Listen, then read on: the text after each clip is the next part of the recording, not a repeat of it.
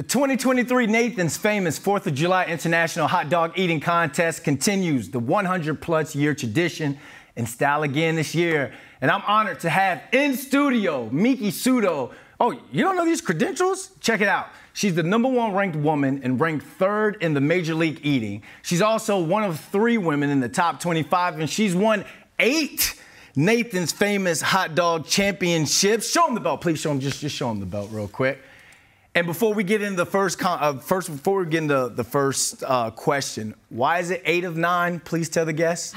So I'm back from my 10th year, but this is only my 9th belt. I missed 2021 for the only acceptable reason I was 36 weeks pregnant at the time. Only acceptable reason. You can only be pregnant if you're going to miss Nathan's Famous Hot Dog Eating Contest. Still couldn't keep me away. I got to serve as guest commentator on ESPN, so I was there in spirit. Mic drop. All right, here we go. This year, 2023, new year, same food, glizzies again. I'm guessing it's the same goal. So what are your thoughts going into this year's competition?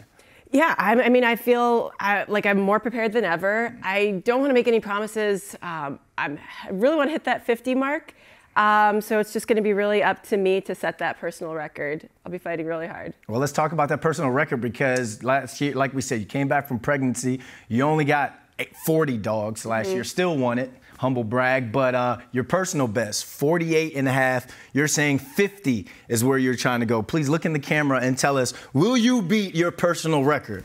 50, I'm coming for you. Ooh. I've done it at home, that's the thing. It's not an unattainable goal. I've done it at home. I think I tense up on stage. I'm switching up my technique a little bit, actually, to hopefully be a little bit faster and smoother out the gate, and I'm hoping it pays off. Wait, when you say you do it at home, your husband competes as well.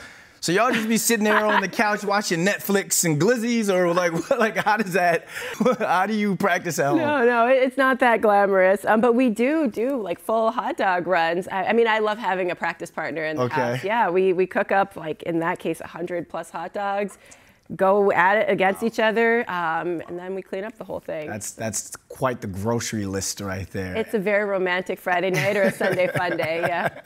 All right, so what's that like? Having your boo in the same industry, obviously from just the competition standpoint, but support, but all that. Yeah, I mean, honestly, meeting Nick on the circuit, it like rejuvenated my interest and my passion for competitive eating. Okay. It made it fun again because I started this as a single person, and then all those years in, 7 years in, I met him and I got to do it as a couple, and now we travel and do competitions, bringing Max along, so it's like a family thing. But yeah, he's incredibly supportive, but with that said, we're incredibly competitive. I don't like the drive home after beating him, because he's just in a sour mood. Really? But yeah, we hate losing even more than we enjoy winning, so you can imagine how that's in the household. You're like, oh, cheer up, honey, it'll be all right. He doesn't want to hear it. He doesn't want to hear it. As you hold the belt. So when you guys cook at home, like what's dinner like? Like it's fast? Like how, explain that. That's probably another big misconception. We don't, and we can't eat like this all the time. And probably another reason we were drawn to each other, because we lived on opposite ends of the country, but the contents of our fridge could have been identical. Wow. 30-calorie almond milk, pre-cooked boneless, skinless chicken breast, non-fat plain Greek yogurt. It's just like all the basic things that we eat on a daily basis are like healthy, plain, and kind of the same. Interesting. Like every professional athlete out there really would take care of the Derek Jeters, the LeBron James. They all take care of their bodies like in between the competitions and all. Now, your son, what's that like, bringing him to competitions and getting him being able to see mom and dad compete and dominate their field? Yeah, first of all, he's not going to follow in our footsteps. We're going to. You sure about that? No. Bodybuilding, competitive eating, off the table. We love things like traveling, working out, and schoolwork, so I'm hoping he takes on one of those endeavors instead. But with that said, it's so much fun to bring him to contests. Like, I think it's just cool to be able to show him, like, we can push ourselves and do kind of things out of the box and have fun, work hard, and these are some of the benefits. We get to travel to cool places. That's awesome. As a first-time dad, like congratulations. I thank you very much. Like I look at what you were telling me off camera about him being able to see you guys and all. I mean, that's just what it's about. Your kid being able to see what mom and dad does, and that helps helps kind of, navigate them in life and show them that mom and dad are cool. Mom and dad are cool.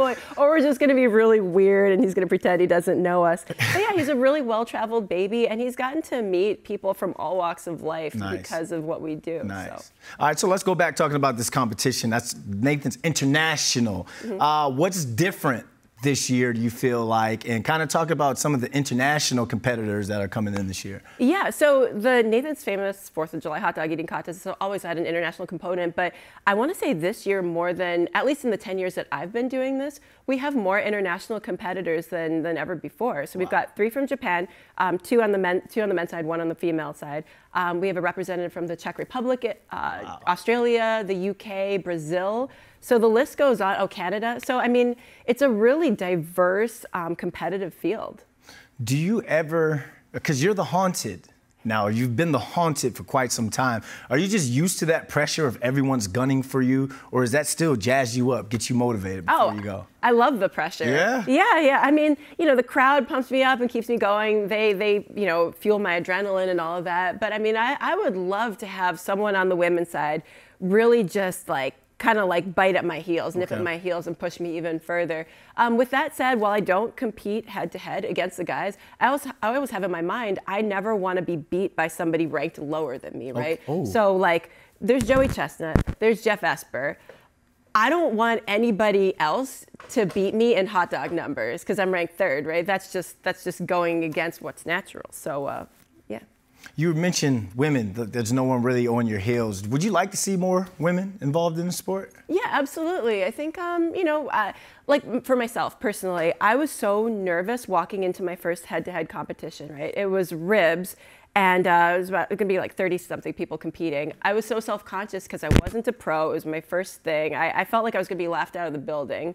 People were going to take pictures with rib sauce on my face. I ended up winning the whole thing. So it wasn't until I had that little spark and that little boost of confidence that I was really fueled to take this on as a career. So if more women would be willing to try it, they might discover that they're good at it and really end up in the pro level. When you win number 9 this year, where does that put you? Where does that put you? Not only in competitive food or speed eating, but just athletically with the LeBron Jameses, the Serena Williams. Where do you put Miki Sudo? I mean, I'm honored for the comparison. You're holding the belt. You're holding the belt right now. Don't give me that humbleness right now. Don't give me the humbleness. I mean, LeBron might be kind of a stretch. I mean, but with that said, where does it put me? It puts me in the most belts to have been won consecutively on the hot dog stage because Joey, as you know, lost in 2015 to Matt Stoney. So by collecting my 9th belt, I'll have the most consecutive winnings. So that's pretty cool. I am still the only undefeated champion on the Nathan stage. So that's another little accolade. But it's just, every year just poses new challenges and I have new goals and I'm just super happy to be back. That day when you hang up, what do y'all like football players? We hang up our cleats. What do y'all hang up? I don't know. For retirement. Yeah, right. We need to think of that. But that day where you hang up the glizzy, I don't know, or the hot dog or the ribs or whatever, when you hang up when you retire, and you look back at your career and all of your accomplishments, what's the 1 or 2 things you want to make sure that you don't have now that you've accomplished before you retire? I guess that 50 mark in hot dogs. Okay. Yeah, right. I think that would be, but I'm just going to set a new goal and you know it. Yeah. Like a true competitor. Well, the Nathan's Famous 4th of July International Hot Dog Eating Contest goes down July 4th and it's going to be televised on ESPN. We have the champ in the building. We thank you for coming in. We want you to get 50. We'll all be watching. And I put you up there with the LeBron James, Serena Williams, Derek Jeters, because what you're doing is unprecedented. And you're truly a staple in this sport, a pioneer in this sport. So good luck. Thank you so much for having me.